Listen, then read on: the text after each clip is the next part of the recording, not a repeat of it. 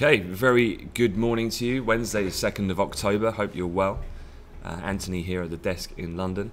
I'm going to have a recap on what you can see to the side of me, of course, which was the main catalyst of the price movement of yesterday's session, creating a fairly significant sell-off in global equity index futures. Asia overnight following suit from the lower close on Wall Street, given the fact that the ISM manufacturing was such a weak reading that we had yesterday. We're also going to talk a little bit about, well, what does this mean for the US economy? What does it mean for the S&P over the kind of key levels to look out for?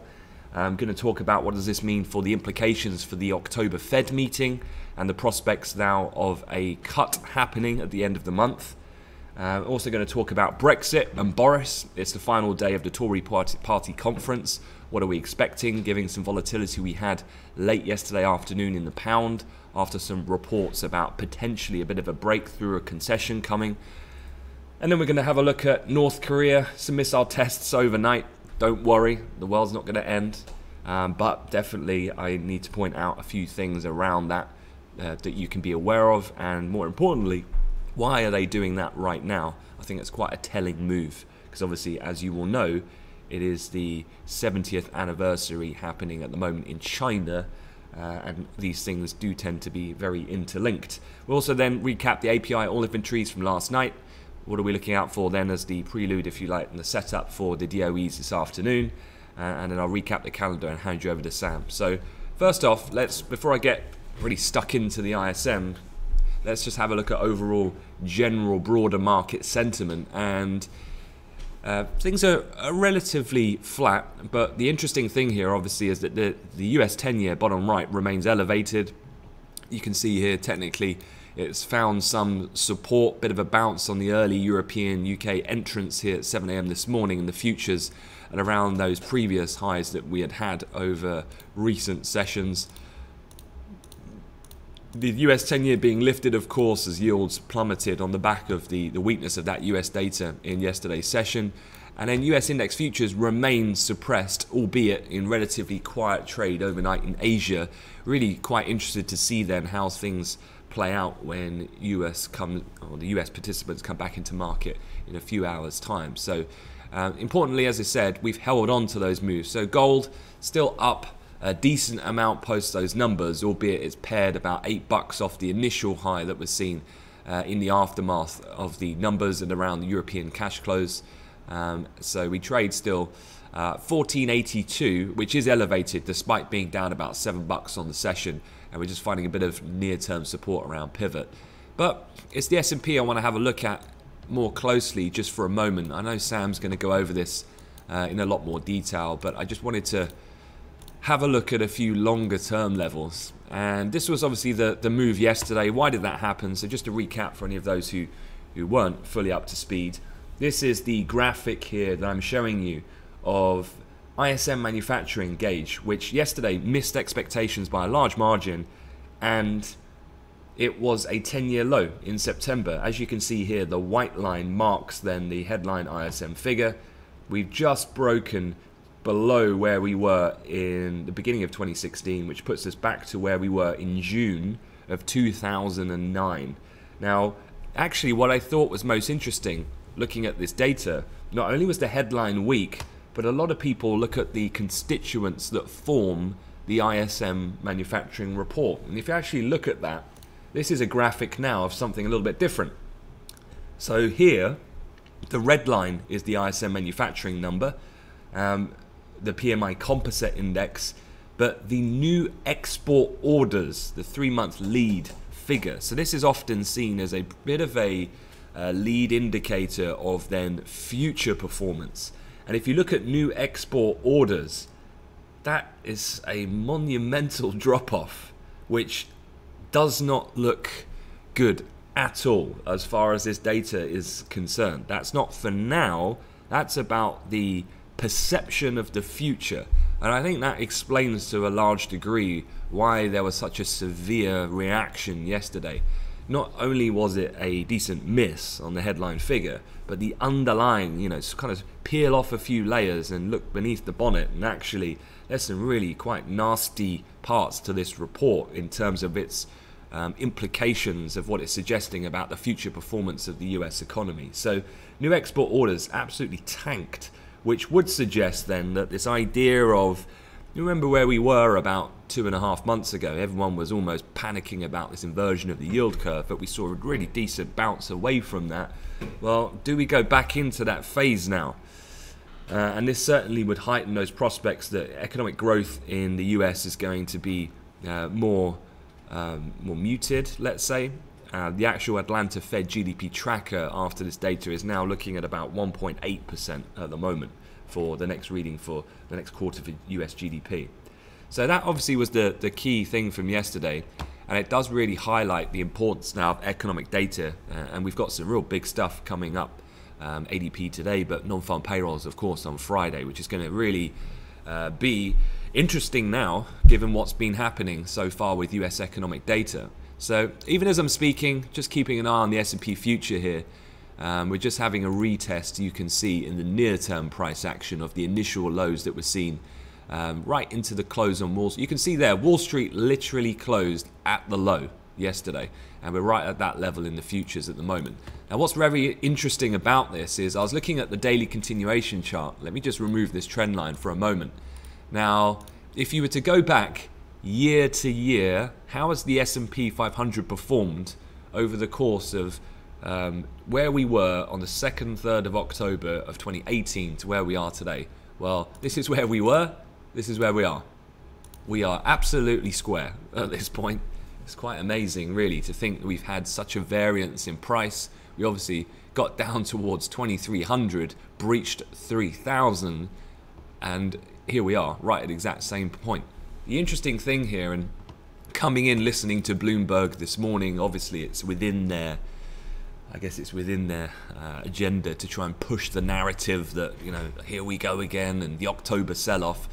But, you know, interesting, obviously it was what, when that Saudi journalist Khashoggi got killed, was almost like the spark that set the various things that were happening at that present point in time alight, and the market really did sell off aggressively, and that was the commencement of that Q4 kind of correction, if you like, in the markets globally. And when did that happen? Well, it happened today, or in fact tomorrow. So yeah, definitely while we're at these real key technical relevant levels, and you can see here another kind of batch of interesting levels at around that point here that we had through the summer. We're right on that at the moment, and that does open up the prospect potentially of a deeper move to the downside. This is looking at a 120 chart. Perhaps that makes it, so if I was to, you know, look at this chart, this is the long term, but if I was to zoom in on this area here, that summer movement, well, you can see it here. There's really a band of support, and we've literally just broken that now as I'm speaking. What I'm looking at here is this band. Let me just get a rectangle to make it more easier for you to see.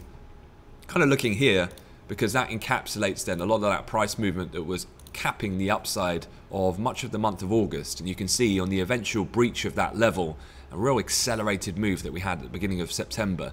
If we were to push below this, then technically I don't really see a lot. I mean, I'm not talking maybe so much intraday, but days, week type price movement. Well, really, that 2,900 psychological level just below there, 2891.75, it starts to bring in then the lows from late August, September, certainly is on the cards. So, you know, definitely interesting at the moment to see how this shapes up. And certainly I think when the US come in is going to be key. I think for this week, if we are going to hit that lower down bound levels in the S&P, then, you know, if non-farm payrolls comes out, that could be another reason to add momentum to the move. The interesting thing, of course, and the thing to remember, and the thing I think is quite surprising about the move yesterday was, of course, this. Now, I know this is linked to trade war, but I think the same is true somewhat to the performance of economic data. But we can also link this into the current status of trade war, because obviously they're going to be holding high-level talks recommencing between the US and China next week. Now, if the equity market does start to sell off here, and we do start to see a meaningful move from around 3,000 down to 2,900, well, then you can almost guess what's going to happen. US and China are probably going to meet. We've seen trade talks, if anything, almost break down at the end of last week with some new ways and means of which they're looking to ramp up different ways about capital investment in different firms into different geographic regions and so on, putting limitations on certain things, well then you know what's going to happen. The market will sell off, trade fears pick up, economic data weakens. That means that really you get a dual fold mechanism here. And that is, one, you get this idea that there's Trump's potential that he then starts to go, you know what? I received a beautiful letter from Xi and we're going to play some golf and it's going to be great. And then all of a sudden the market will go, wow, that's a positive. We've seen this so many times before, and I still find it incredible that the market responds to that, because we know that this is kind of a cycle that just keeps on repeating itself. But secondly, and almost more importantly, I think, is what are the Fed going to do? And obviously, I would not be surprised at all if Donald Trump today starts tweeting about Jerome Powell saying, look what you've done, equities are selling off, I'm trying to broker a trade deal, I'm trying to make America great again, and you're not pulling your weight. Now, not that Powell's going to listen to him. Why should he? His job is not to listen to government speakers. His job is to react to the economy. But that latter point is important. If then we start to see a significant weakening in the economy, such has been evident in recent data, highlighted by yesterday, in addition to a continuous equity market sell-off, well then something's got to give. And the Fed have got to start committing then to not just a mid-cycle adjustment. We've had 2 rate cuts. Markets were pricing, when we were talking on Monday, for 1 by the end of the year. And that was not priced for October. At the beginning of this week, literally 2 days ago, federal funds futures for the October 30th Fed meeting, which you're looking at right here, was priced the probability of a 25 basis point rate cut at 40%. That's now gone up to 63.6%. So we've seen a 24% shift up in the prospect of a rate cut happening in basically 4 weeks' time.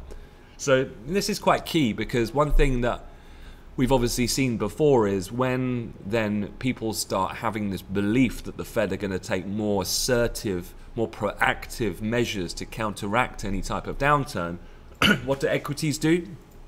Inevitably they start to rally again. So as much as we're having a bit of a short-term bit of pressure in the equity market, and I do think that possibly that could continue down to those levels we were just looking at in the S&P, particularly given the importance of this level we're just kind of testing, we've just broken here in the S&P 500. I do think though that ultimately there's an opportunity to buy a dip, but not right now, further down, because then the Fed hand is going to be forced, they're going to have to cut, and potentially then the market, given how much more dovishly priced it normally is to the Fed, will probably be discounting then not just one, but another cut in December, and all of this will likely be supportive, as in addition to Trump then going through his usual cycle of then talking up a trade deal, rather than what's been quite negative at the moment. So a few things for thought there for sure. All right, moving off of that, I've got to update you about Boris. So just hopping across the pond back to our own shores, Boris Johnson to issue an ultimatum as EU balks at his Brexit plan. So of course, as a reminder, today is the final day. Here's the agenda for the Conservative Party conference in Manchester. So today is strengthening the union speech at 10. A woman's place is in politics. It follows that. And then the Prime Minister, excuse me, is scheduled to come onto the stage and deliver his closing speech, which is kind of the real headline piece, if you like, where I can already tell you what he's going to say. He's going to be massively talking up that we need to fulfill the will of the people. We will deliver Brexit. He's been hinting towards a self-imposed deadline of the 10th or 11th of October, I think it is, to really just put the pressure on Europe. Now, you'll remember there was a high degree of volatility yesterday in the pound. I'm not sure if many of you are around to catch that. It kind of came late afternoon. Let me just repeat to you the comments that came out and show you the cable chart. So this was it here. So we saw an initial spike higher, and that was that move there. Pretty decent actually. It went from around 122.30 all the way up to 123.75, so a strong move. And that came on the back of a Bloomberg source report saying the EU is reportedly ready to consider a time limit on the Irish border backstop, considering a backstop for Northern Ireland only, and reportedly sees possible concessions if the UK accepts the backstop, according to two people familiar with the matter. Now, I think Sam made a really interesting point when that came out, and he was just saying, you know, this is just hot air, and how many times have we heard this before? And then lo and behold, literally within the hour, the EU Commission spokesperson came out and denied the report and said the EU is not considering that option at all. And I think this is one of those things where if you're a retail trader, you can get severely hurt on the back of that type of information. Because what can happen is that you come late to a move, you see the pound has seen this really nice pop on the upside, you then try and get long, perhaps let's say in this case at the pivot, which was the previous highs, trying to get long. It works for a period of time, but then a denial comes out and you get hit for the best part of 50 pips on an initial spike on the back of the fact that they deny it. And so I do, you know, with political information like that, particularly when it's not an official saying it, it's a source report saying it. Remember, when a source speaks, what happens from a news accredited agency point of view, their job is then they try to get official comment, and more often or not that official comment is no comment, or in this case they say the opposite, which can cause an aggressive move in the other direction. So just be very careful of that going forward. Now, what are we expecting as the outcome from Boris and these rumours about potential concessions? Well, this was a really great sequence of tweets that I saw. And this is when really you've got to be on top of your Brexit journalists if you're using Twitter. This is Tamara Cohen, and she works as a Sky News political correspondent. Now, I thought was quite interesting, as she said, despite Johnson's insistence that he wants a deal, sources familiar with the substance of the talks put chances of securing one pretty low. I'm hearing around 10%. Some say it's even lower. Two senior ministers told me yesterday, we're not going to get a deal. And I personally think that that is the case. Although Boris has talked about this idea of some kind of time, potentially accepting a time-limited backstop and so on, and checks not off the physical frontier of the border in Northern Ireland, and there's been some talks that potentially the Brexiteer-minded MPs would support a deal similar to May's, given the fact that they would risk losing Brexit altogether. I just think that Europe are not going to agree to what Boris wants and what Boris is going to outlay later today. Now, these other tweets that came out from this journalist, she said that Johnson's message to Tory activists today is that there are 10 days to make this work. The EU will want a work-through proposal well before the 17th of October. Remember, the 17th and 18th of the European Council summit, where they're going to be discussing Brexit ahead of the end of the month deadline. So what Johnson's going to say today is probably going to go down very well with the Conservatives. It's going to go down like a lead balloon when it comes to Europe. And we've already heard that, particularly from Ireland, of course, which are intrinsically linked to this key sticking point on the border issue. But then also other EU officials have already said the same. The final offer, the PM to unveil details of, quote, take it or leave it deal at the party conference and legal text this afternoon. He will say it's a fair and reasonable compromise to build on, but the details of two borders plan is likely to be fiercely opposed by the EU. So once again, things haven't really moved on a lot from Theresa May. We're still stuck on the same issue, and that is the border wall. So I guess if we're going to go back to the pound and talk about this from a trading potential, I see this as a baseline scenario going down the route of quite a rousing no Brexit, credible no deal threat speech from Johnson. I'm sure he'll do a good job of that, and that will really rile up the Brexiteers. And the conference, it might look like it's gone down well, but ultimately I think that this is all political posturing, and the EU will not accept his terms, basically. And so therefore I don't really see too much in a way of a real reaction here. We kind of know what Boris is going to say. So I don't think that him threatening, again, no deal is going to put immediate downside pressure on the pound. The one thing I would look out for is after he's given his speech, it'd be interesting to see if any European officials comment, and if they do, what is the tone of that response to his proposal that he outlines. So I would say, given he's going to outline some of the legal text around his deal, the next 24 hours you probably will see some sort of meaningful move, retesting either a relief rally or the near-term lows on how Europe responds to his deal. And my baseline scenario there is they're not going to like it. We still remain at this current impasse, and it's ongoing at that point.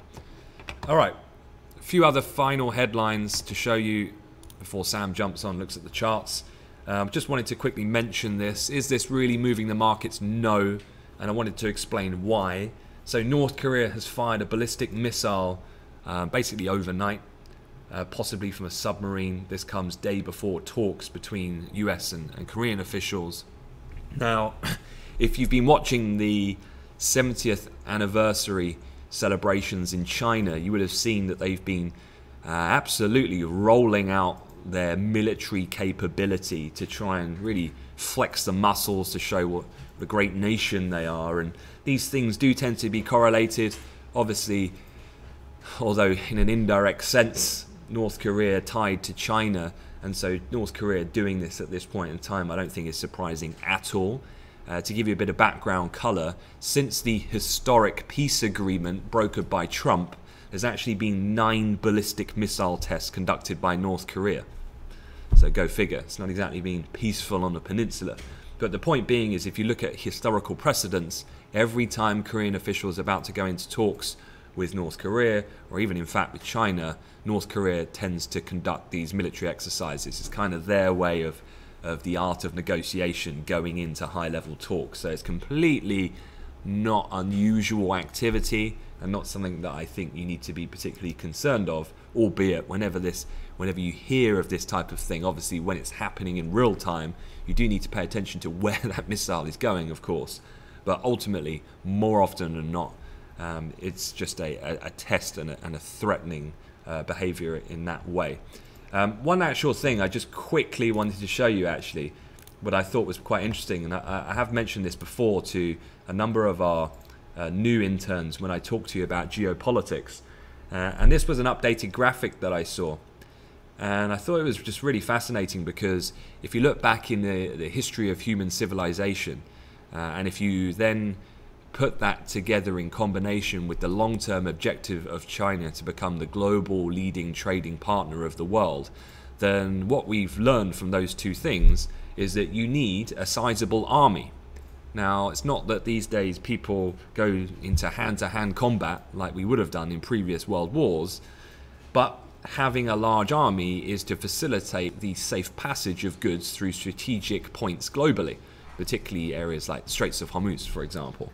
But what's been quite interesting here is, if you look over the last 10 years, so basically since the financial crisis, Chinese military spending has increased 83%, whereas the US and the United Kingdom both have decreased by 17%. So even though US defense spending, I have the stats here, US military spending last year was $649 billion. China is only $250 billion. So the US still is massive compared to everyone else. But the interesting thing here is, as the Chinese economy keeps growing, as they pursue this general push towards opening up, liberalizing their economy in the way that they operate on the global level, their military has to increase, and it's increasing at a rapid pace. So just quite interesting from a longer term, bigger macro picture. Final thing, looking at oil prices quickly, we did have the API crude oil inventories last night. There's obviously a lot of things going on in the oil market at the moment. On the demand side, this new fear about economic downturn ignited once again from the ISM last night in America. You've then got on the flip side, on the supply side, potential further risk of disruptions from the ongoing tensions in the Persian Gulf. On the actual more short-term mechanics, if you like, the crude number last night in the APIs was a drawdown of just shy of 6 million. That was unanticipated. Analysts were expecting a build of 2.25 million. Cushing was a build of 373,000, gasoline a build of 2.1 million, distillates a draw of 1.7 million. So again, we'll recap these as we go into the release of the DOEs later on this afternoon. But when this data came out last night, slight little bump up in price action, kind of drifted up during the overnight Asia Pacific session. We've just found a little bit of support around the $54 handle, the pivot in the futures this morning. Okay, quick look at the calendar. What have we got? UK construction numbers. Last time this came out, I think it was the steepest fall we've seen in UK construction PMI since March 2009. So right in the severity of the financial crisis. Unsurprising then to see this number remain in contractionary territory. Even if it comes into the lower bound of the range, I wouldn't really anticipate that it's going to have that much of an influence over the pound, to be honest. The interesting thing this afternoon will be 1:15, ADP. This obviously the prelude to non-farm payrolls we get on Friday, and just given the context of yesterday's weak economic data, we will be watching that with particular interest. The lowest estimate on the street is 100,000, so anything below there could be particularly interesting. And then you've got the oil inventories this afternoon. A couple of speakers. De Guindos from the ECB, 1, Fed's Harker, 2, Fed's Williams, voter neutral stance just before 4 p.m. And then Boris Johnson, of course, talking at midday. Okay, that's it from me. I'm going to leave you with that. Any questions, feel free to put them in the chat or on the video comment section. And have a good day. Here's Sam.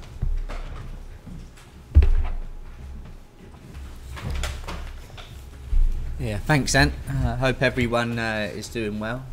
Seems the markets are red, much like North London last night, as Bayern Munich beat Tottenham 7, yes, 7-2.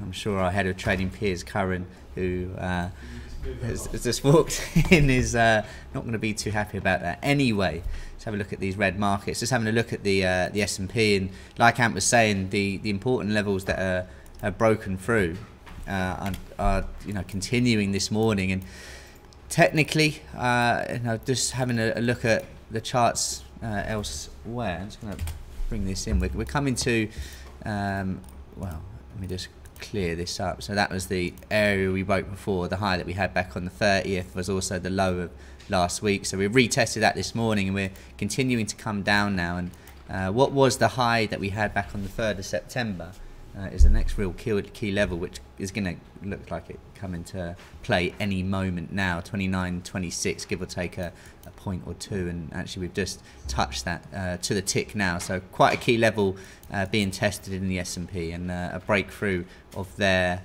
2900, not the furthest move away. Of course, if we have a move like we did yesterday, that could well come into play. So S&P under pressure here. You can see on the longer term and the shorter term chart, you can see just having a little tiny bounce, 3 points or so from that first test of the level. Of course, keeping an eye on any of the retracements up to previous lows to act as resistance, but it wouldn't be too surprising to hear some Trump comments come out.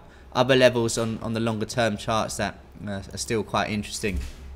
That trend line in oil that we've been talking about this week in the briefing, of course, that broke through on Monday. We almost came back to retest it yesterday.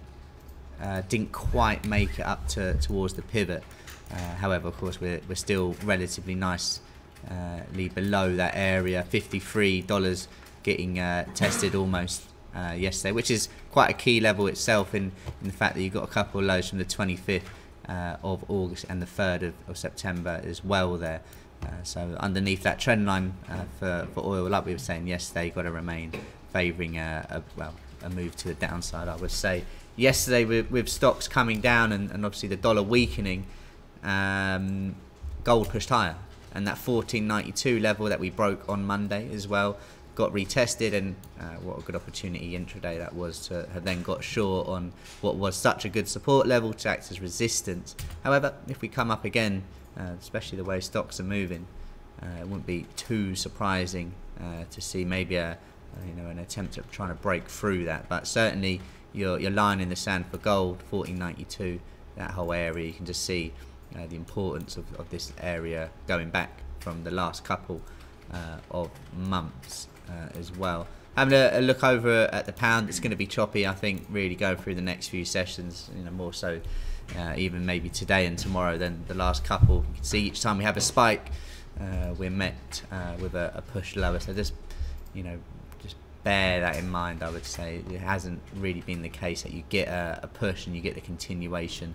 of that move straight away. So if you aren't involved in the early move of it, just be careful. I would say we are just having a bit of an attempt to recover the morning's losses, and we're coming back up towards the pivot previous low of the day. So as an area goes, 123.14 on the futures is somewhere I'd like to keep an eye on. You can see from those highs yesterday as well, we are just breaking this trend from those highs as well. So a confirmed break of this and the previous low, then a change in direction isn't out the question. I think trying to trade this purely technically though is going to be pretty tricky, especially the way it has been moving off these comments. However, quite a key zone of resistance we just can't get through at the moment will be the high from Friday, Monday and Tuesday around 123.75. So a key resistance zone that we've been tested, but just above 123 at the moment, and that trend line and the low of the morning or the Asian session worth keeping an eye on. Euro having a decent afternoon yesterday following that the worst reading for 10 years from that manufacturing release. So the euro pushing up, and obviously that's still the low of the year, and that's a pretty key point. Just a failure to confirm that close below, meaning you could argue it's a bit of a triple bottom there. Key level just below where we're trading is pretty much almost a pivot, 3 ticks below 109.74. I'd have that marked up as a bit of a line in the sand. And then likewise with the pound from the highs of yesterday, probably worth having a bit of a trend on there for potential move later on. You've already seen this morning a break of that pennant to the downside. You can see here just bringing that in. So around 7 o'clock that move pushing to the downside. So any retracement up to that area, which would be around 109.90, if that was to come in now, would be a point of interest that I'd have marked up on the chart as well. Having a look over the DAX, which like with the other markets yesterday, other stocks came under pressure. Just bringing this trend line, you can see perhaps was given the cue that it was going to happen all day, breaking its trend line around 10.15. Of course, like it was the case last week on the cash open in the US, stocks came under pressure, and really obviously the 130 data was the main reason, but also that push following 230 to the downside was pretty aggressive. The DAX just now hitting that low that we did have on the 25th last week. Pretty key point as well. First real test of it. Be interesting to see what happens. Can we get that confirmed break below? I guess the close of the hour will be pretty important there. You've got about 20 minutes for that, and likewise with the S&P, any retracements back to those lows that we have broken through, we're looking to see whether they hold as resistance or not. The stock's under a bit of pressure coming to key points. That low of the day in the S&P, obviously that longer term level, the high of the 3rd of September. So that would be a key one for the bulls to hold from a technical point of view, perhaps before 2900 comes into play. But are we now in just a bit of a new range, 20-point range?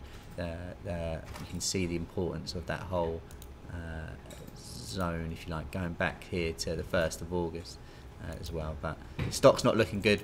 Keep an eye on that 14.92 for gold.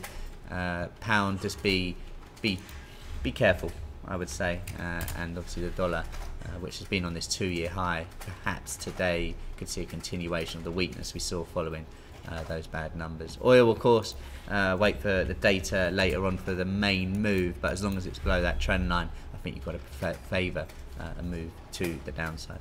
Hope you all have a good trading day, and any questions please do let us know.